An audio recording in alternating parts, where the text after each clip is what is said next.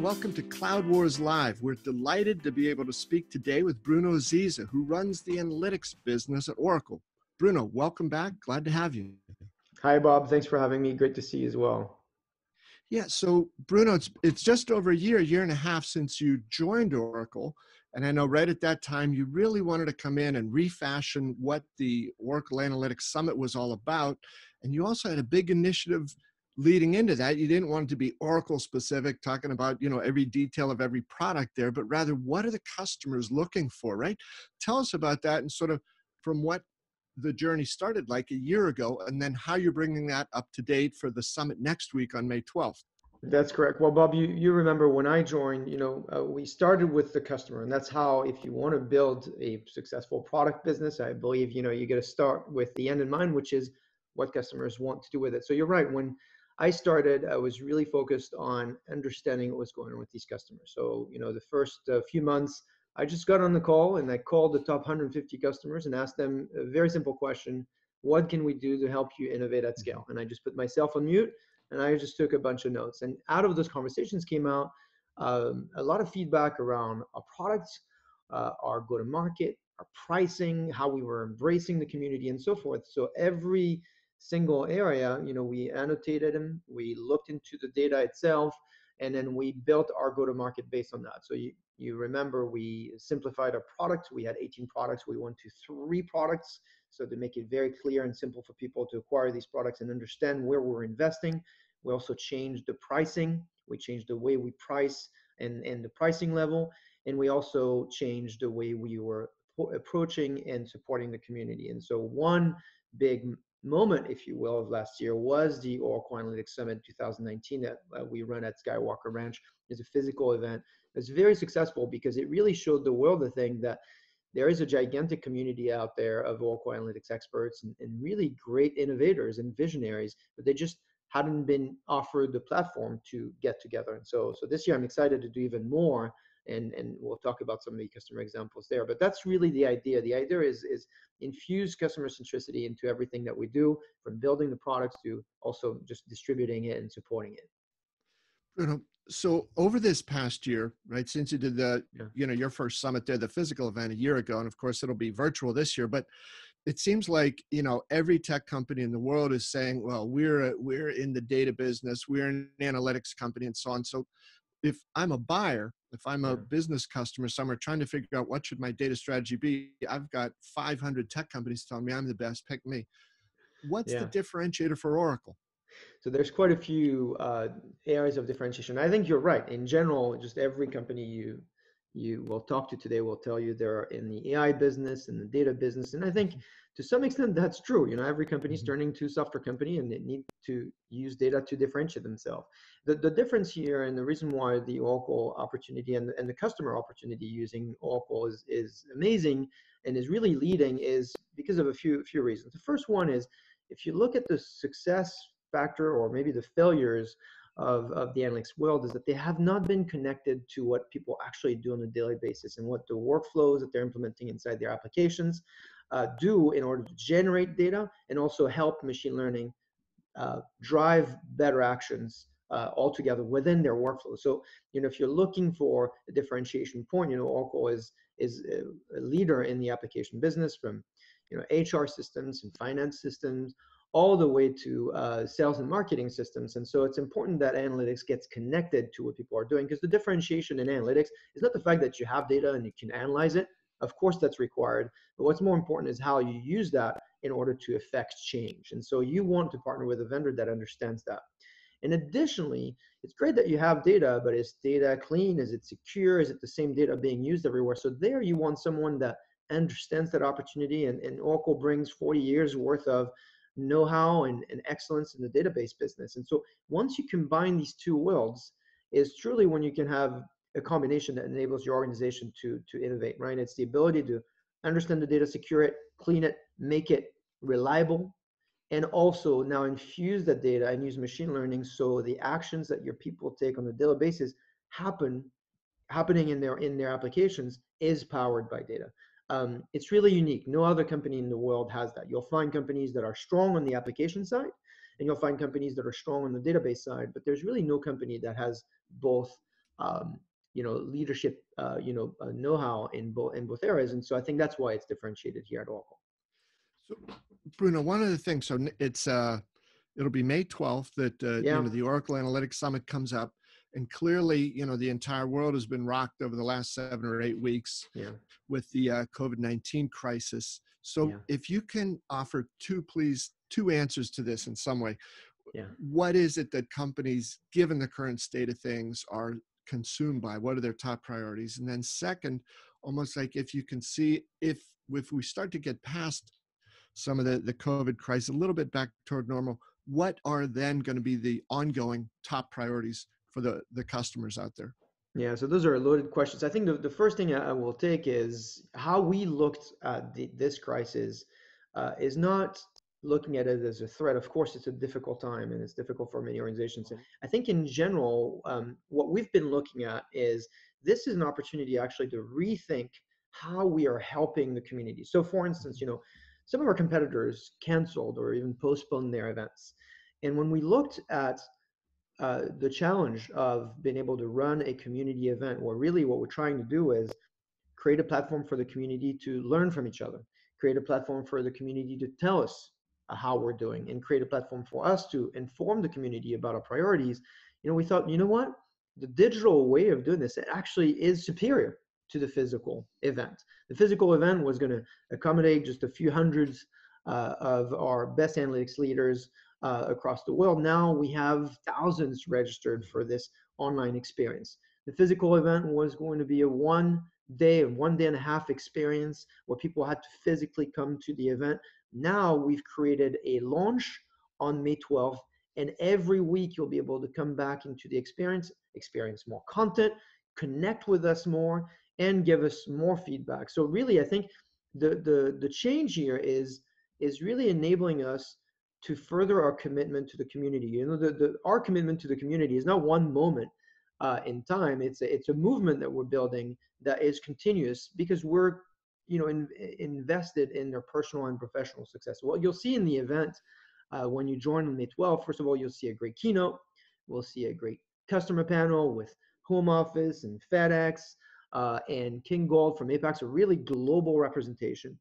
And then every week you'll get access to more and more customer presentations. I think all in all, across the customer presentations and the customer testimonial, we have about 60 customer best practice sessions. Some of our competitors don't have a tenth of that. And then you'll get tech innovation sessions every week coming at you. So as a customer, you're not overwhelmed by just having to stop your business and come physically. You feel like you have a platform that's there along your side supporting you ongoing. And so I think, it's not so much that we got to think about what we're going to do when we go back to normal. Here, I think we have the opportunity to think about, okay, this is our new normal, and it's definitely going to change even after we go back to the normal times. What can we do to do more and help people more at a time where I believe they need us more? They don't need us less. They need more from us, and hopefully they'll be able to feel that through this new experience we put together for them. So, Bruno, I think it's partly the time, it's partly the capabilities Oracle can offer. I think it's partly your outlook, your sort of viewpoint on the world as a leader. You describe this as a movement, Yeah. right? That's an interesting way to look at this in a very, sometimes what can be a very product and code driven world. What's the movement allow Oracle Analytics to do that others can't? Well, there's a few things. I think the first one is, in the past, it was probably fairly hard for the world to see how much innovation is occurring inside the Oracle Analytics community. Like, for instance, you'll get to hear from Gary at GE, who's used blockchain and analytics, a fantastic use case that secures transactions across this large distributed organization. You'll hear from FedEx. FedEx has reduced the ETL process by a factor of 10x. You'll hear from Schneider Electric. Schneider Electric is doing HR analytics. Their application that's powered by Oracle Analytics is so successful, it's getting 95% adoption. 95% in the space where the adoption rate are anywhere between 10 to 50%. So you'll get to hear those amazing stories. So I think that's the first aspect here, is that as Oracle, the company, we are the partner of their professional and personal success, but it doesn't mean that we have to lead the conversation. What it means is we're creating a platform. They come together and they share with the community. And frankly, the best way that we can scale is by getting out the way, just giving them the tools. They can talk to each other. I think anyone listening to us now wants to know, how is it that Schneider, gets 95% adoption? I can't get that. So you want to hear and you want to connect with Manisha. And I mean, you'll get stories and stories just like that. I mean, if I look, this movement I'm describing last year, I think we had in the keynote we had 3 customers. This year in the keynote we have 6 customers, and we have following that a panel with 3 more, and then you'll get more and more customer stories. So really creating this idea that this is really the place you come in where your success is celebrated and your best practices are being shared so people can success. So success begets more success across the community. And then it's not just the customers. So the partners, you'll hear stories. Last year we had PwC, KPMG, and Deloitte. This year we have all these partners, plus we have Accenture, plus we have partners like Goodman Mead, we have Proficient, we have InRail, we have lots and lots of partners coming in and sharing their best practices as well. So if you look at the amount of Oracle Analytics content that we're producing, it's a very small amount. Of course, we'll be talking about our tech innovation. We'll talk about data science. We'll talk about Python. We'll talk about data catalog services and data science services, because there's a lot that we're delivering in service to our customers. But the focus really has been around, look at what the community is doing. It's a gigantic global community that's innovating. And really, it's just our job to put a platform together to describe this moment and describe this movement, really. The brand promise today seems to come through so much more strongly when customers are celebrating, what a different tech vendor can do or not. And Bruno, do you have a sense of, from, the Oracle Analytics Summit a year ago to today, the one that'll happen on May 12th, what changes have you seen? You refer often to the community. What are the different titles or job responsibilities or parts of the company that are now coming to the table and said, I need some of this analytics magic? Yeah. So it's interesting you're mentioning titles, because I always see my job as, yes, I'm a software provider, but in a way I'm invested in the careers of my champions. And we keep track, actually. We keep track of the people that are getting promoted. So you'll get to hear from Derek, for instance, at Outfront Media, who deployed analytics 3 times faster than it was supposed to, and actually got promoted in the process.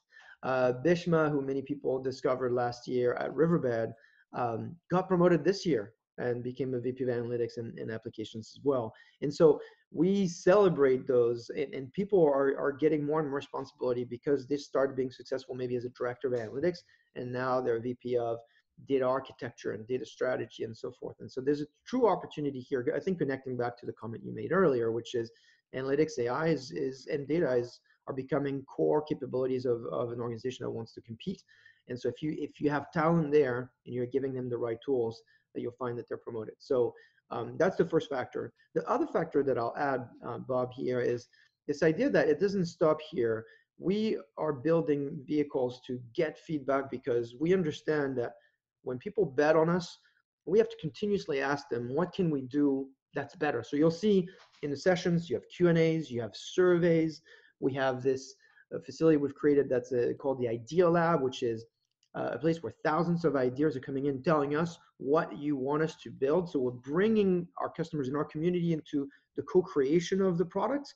Because if you think about it, it's not just the bits that matter, it's everything around it, how we support it, how we sell it. And the best people to tell us how to do that best for them is our customers and our community members. We're organizing 8 customer advisory boards, where 2 of them are going to be what we call the Open Idea Lab, or Open Customer Advisory Boards, where anyone in the community can join those. So really kind of opening the gate to say, look, the success of this industry, if you will, the success of Oracle Analytics in general as a representation of where the industry is going, really depends on the community co-creating with us. And so that's what has changed, I think. And if I look year over year, I mean, we have 5 times the amount of opportunities for them to contribute. We have 5 times the amount of customer stories. We have 5 times the amount of tech innovation. So really, it's kind of a 5x, multiplier, and it's just the beginning. It's really kind of a flywheel that I believe next year, when you and I talk, we'll have 10 times more than we have this year, because it just keeps on growing.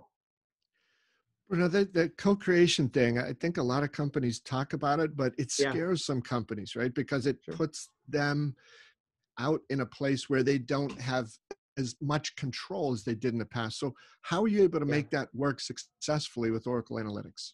Well, I think probably one of the unfair advantages that we have is we do have a lot of talent internally that really knows this space well. And so that's probably where it's more comfortable for us to accommodate this because we do have, I mean, if you look at some of the sessions and you'll be blown away by the breadth of the content, right? I mean, we have content for data engineers all the way to content for business users, right? And that's just the nature of our business is we have really strong people that understand data science and data engineering because they come from the database business and they can talk to you about big data SQL. They can talk to you about streaming data. I mean, you'll get some great sessions there.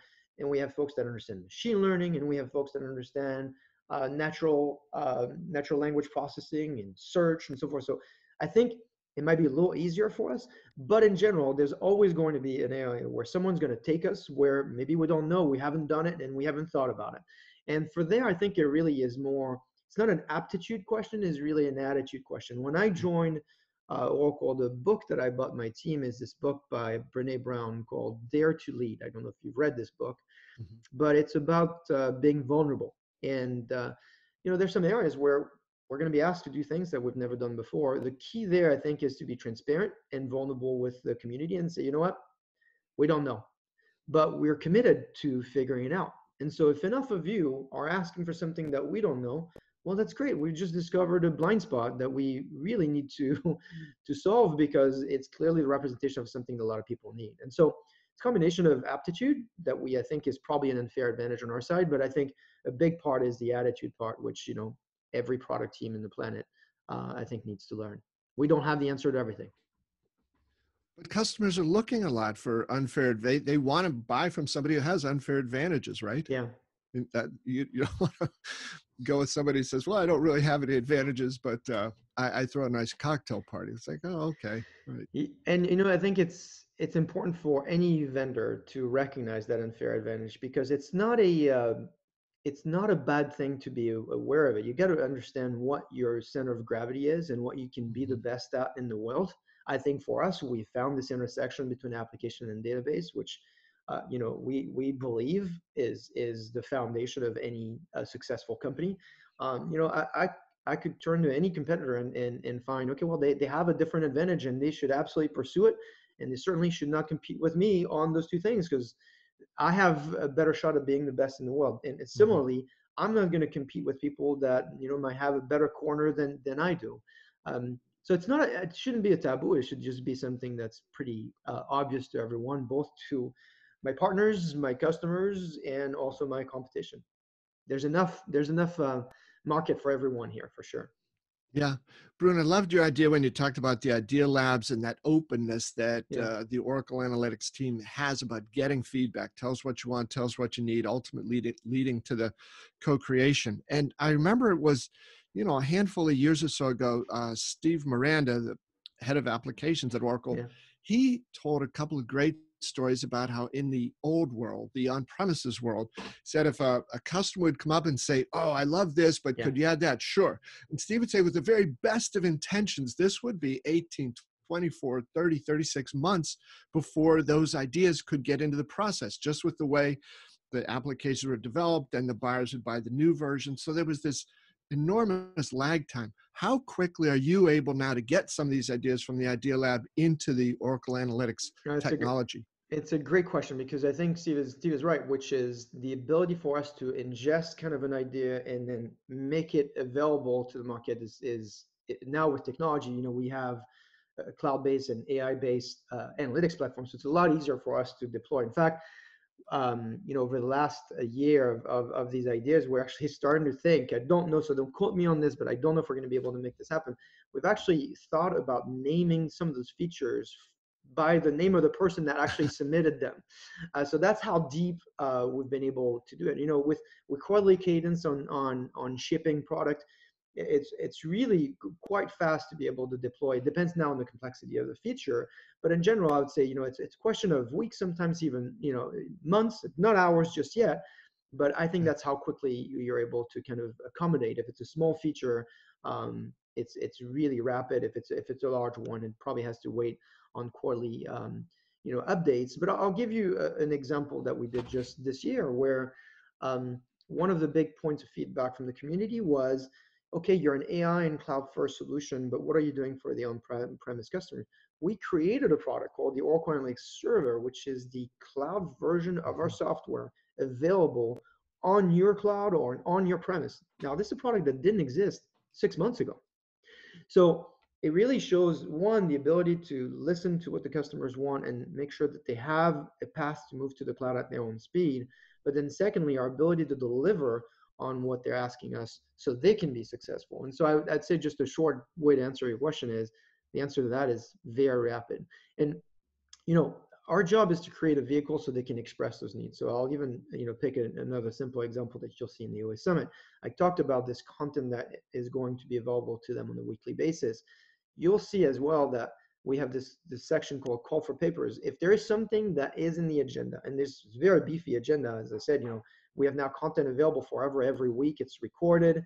You can join it whenever at your own speed. You can share it because it's a free environment, so you can share it with your environment, with your teams. If there is something that's missing and you want to submit it, go ahead and we'll make your session available. So that's how open and how willing we are to co-create with our community is. If you have a session in mind, Bob, if you have a session you want to talk to our community, submit your idea and then we'll make that happen through the facility. That's great. And it very much resonates with that notion, Bruno, you've been talking about, of community. It's a two-way thing, not a lecture series. So Absolutely. Bruno, one more question I wanted to ask, and then to turn it over for anything that you wanted to add. In our conversation here, you've brought up, like analytics in HR. You've talked about, from somebody getting a nice promotion up to be a data architect, of traditional ETL things about AI and ML. What's the current analytics neighborhood look like, right? If analytics is in the center, you're touching almost every other part of the technology that's being used today, but also inside companies. Is there, what are the boundaries there where analytics is now just, there are people counting on this? This is mission critical stuff for what they're doing every day. Yeah, and I think that the key term here is mission critical. A secure data in the cloud, the tight connection with applications. Our customers deploy analytics capabilities across tens of thousands of users, highly connected with workflows that are related to financial transactions or people, data, and so forth.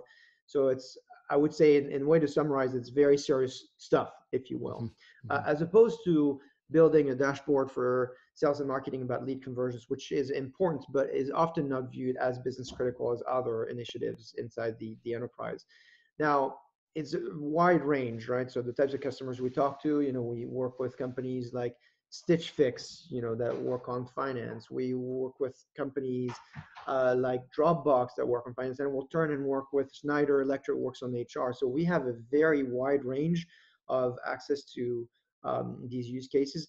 I would say, in the way I look at where it's going, I just don't think we're even scratching the surface. Last time we talked, Bob, we talked about this acronym AI that stands for artificial intelligence. And I don't know if you remember, I'd said, it's not artificial intelligence. AI actually stands for applied and invisible, because I really truly think that if you architect correctly, the power of data and analytics is going to come in forms that are invisible to you. And that's kind of the value, is that decisions are made, decisions are recommended, actions are taken without you even knowing. So that's the invisible part of it. And why are they applied is because analytics and data in the ether, that is not relevant to what you're doing, is really meaningless. And so we need to continue focus on how is this data and analytics turning into action and execution so we can experience our full potential. And I think that's where we haven't been there. We spent a lot of time making sure that dashboards were beautiful, that data was available, but now what? And the what is actions and execution. In fact, the theme of the OA Summit is execution and action, precisely because of this.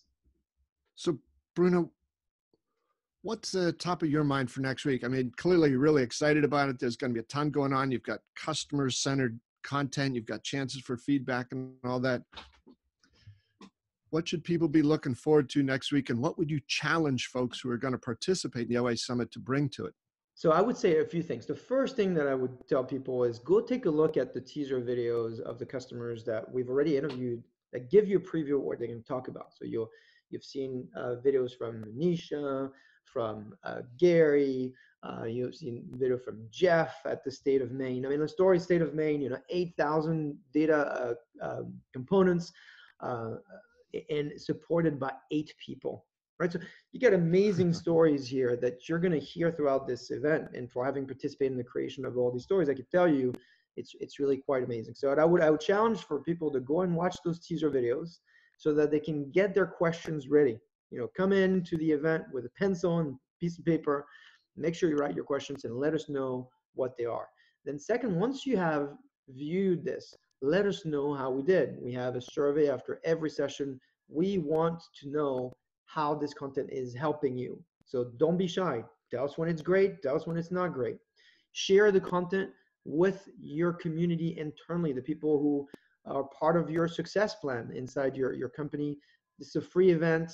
Make it accessible to them. That's why we've kind of designed this experience without a registration password, without a paying wall. This is some information we want all of you to have access to. And then finally, if you have a session that you want to contribute, don't be shy either. Let us know, submit through the call for papers, and then we'll put it into the agenda. Like I said, this is a continuous event. This is not just one event that happens on May 12th. This is something that starts on May 12th and just goes on forever until we really have solved all the problems related to analytics. So you can imagine we've got a long way to go. And so participate, engage, give us feedback. There's also the Gartner Peer Insight.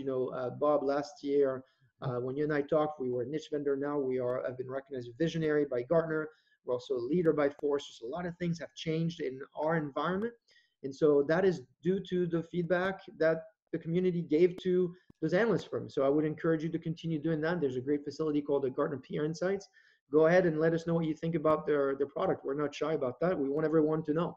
So that data, by the way, goes directly to the analyst. That shows you how vulnerable we're willing to be. Yeah. So that's really kind of the challenge. Watch the teasers, engage, let us know how we do, and then give us the feedback through whatever vehicle is available to you.